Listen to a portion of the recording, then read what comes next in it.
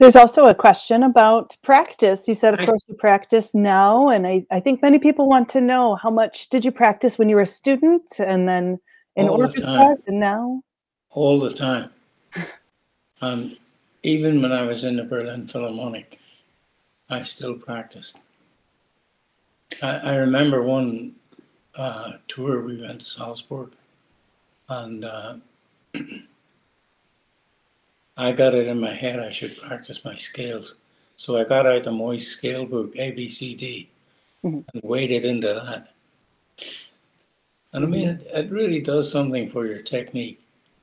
But I remember after you would be playing a concerto, and I'd come in the dressing room because I'd listen to the last piece of the performance with the orchestra. After his concerto, he would go to his dressing room, and I came in and he would be practicing. He'd be after just playing like Ibert concerto or something because he had recitals coming up the next month, and that was something that we were discussing, right? That your past with learning from different conductors how they rehearsed and how you brought this into your own playing with rehearsing and really practicing and being prepared, really. Yeah, that's it. Be prepared.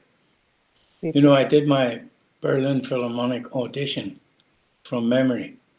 Really? Yeah. And I arrived, I wanted to play the Ibert concerto because I just played it the night before Mhm. in England. And I rolled up there and the piano player said, "Hey, this is not a piano competition. Do you have a Mozart concerto?" Which one? And he said, "Oh, D major." So I played it. Mhm. And then I was asked to wait outside. So then there were five of us, like Michel de Bost, Andy Blau, me, and another two I've forgotten.